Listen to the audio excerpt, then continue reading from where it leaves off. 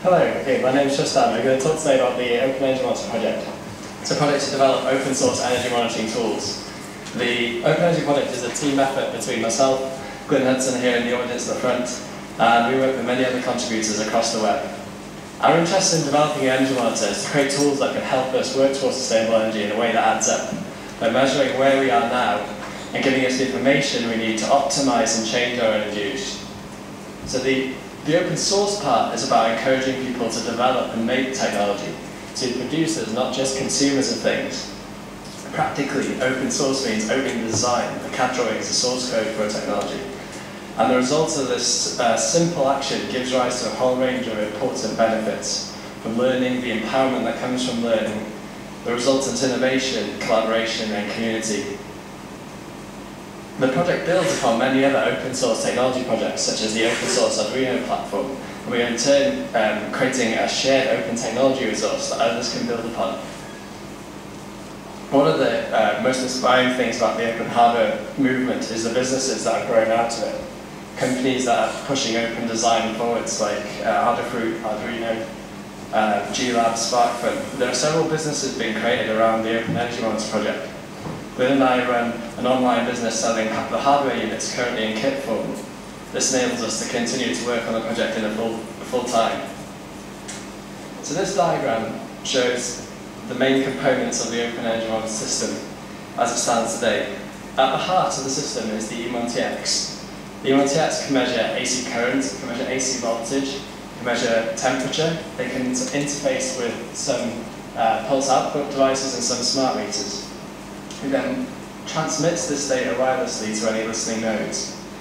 The next module is the eMonGLCD. It's an LCD display, and it provides a live readout. As with every part of the system, the hardware schematics, PCB files, enclosure design, and source code for these units are fully open source and available through the website.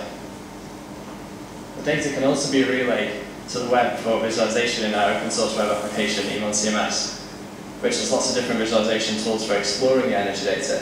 You can deploy eMonCMS on your own server, remote or local, or even on a Raspberry Pi. So with the system, you can build a home electricity monitor, with which you can identify and visualize the portions of your electricity use that come from your base load or from your immersion heater. But a home energy monitor gets so interesting if you also have some generation equipment like PV panels. With ours, it's really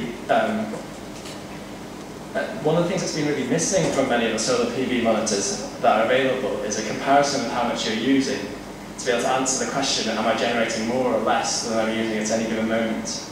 With ours, it's really easy to monitor both use and generation, and you can make the LEDs glow green if you're generating more than you're using, or red if not. So when we initially developed the system, we were focusing more on monitoring home electricity consumption and generation. However, a friend of ours, John Cantor, an experienced heat pump consultant based in Mid-Wales, has adapted the system for monitoring the performance of heat pumps. He explains that the monitor is like a doctor's stethoscope. Using the system, you can analyze a heat pump's performance remotely and identify problems, and therefore be able to recommend to the owner how to improve it and how to fix faults if needed. So another diverse application of the system has been to monitor the temperature inside and outside a honeybee colony. The monitoring data allows the beekeeper to remotely monitor the health and well-being of the hive. It's amazing how the bees maintain their core temperature at an even 34 degrees, even when the outside temperature drops well below freezing. Because of the open nature of the technology, people can use it and build on it in the way they would like, from different applications to different modules. And at a time when there's a concern about who owns smart meter data, you have full control over your energy data. So more than just developing a technology, a system and end product, one of the main things we're trying to do is share how the technology is built, from the basic physics of AC power monitoring to circuit sensor design to how to code your own web applications. And the system is an example of what can be built, but the real outcome is an open source technology commons.